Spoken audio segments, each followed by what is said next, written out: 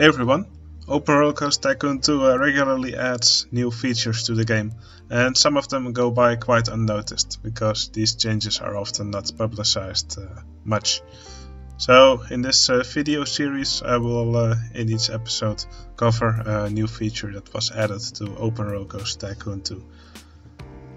Now I made this little park here, and I've set it to permanently rain.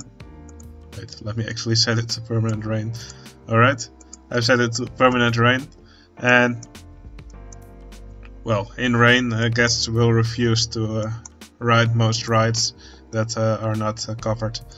For example, here we have this car ride, and as you can see the guests are refusing to ride it while it's raining. You would get pretty wet in these cars.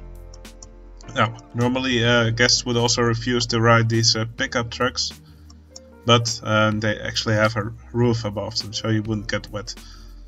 So in OpenRCT2 Tycoon 2, in a change that was made some time ago, it has now been made so that these rides are considered sheltered, and the guests will now ride the pickup trucks while it's raining.